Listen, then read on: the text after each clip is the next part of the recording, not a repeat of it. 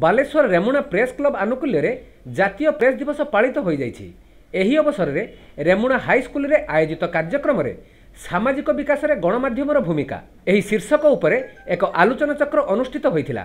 सांबादिक रतिकांत पात्रଙ୍କ अध्यक्षतार अनुष्ठित ही कार्यक्रम रे भारप्राप्त जिला सूचना और लोक संपर्क अधिकारी दीपक कुमार साहू मुख्य अतिथि भाव जोग देई गणमाध्यम प्रतिनिधि माने खबर परिवेषण सह विभिन्न प्रकार समाज सेवा एवं संस्कारमूलक भली गुरुत्वपूर्ण कार्य सर्वदा नियोजित होइथांती।